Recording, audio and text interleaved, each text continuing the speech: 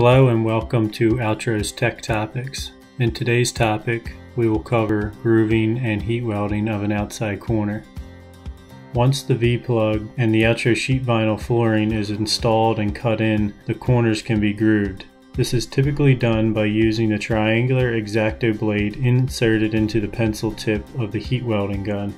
Naturally, the heat gun will heat the triangular blade as well as the flooring, and this allows for proper grooving and removal of the polyurethane coating, which is a necessity before heat welding. After the grooving is complete, clean the seam location of any debris, apply a few layers of painter's tape or similar just below the V-plug on the floor to prevent scorching. It is always best to do a test weld on a spare piece of flooring to make sure your speed and temperature setting is suitable for the product.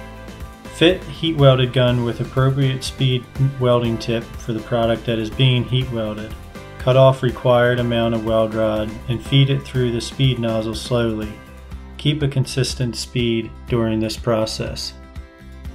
Trimming of the weld rod on a V-plug outside corner is usually done with more than one tool. A Mozart skiving knife can be used on the flat portion and a round X-Acto blade on the cove portion. It may require several passes of each tool before you have a flush, smooth weld rod.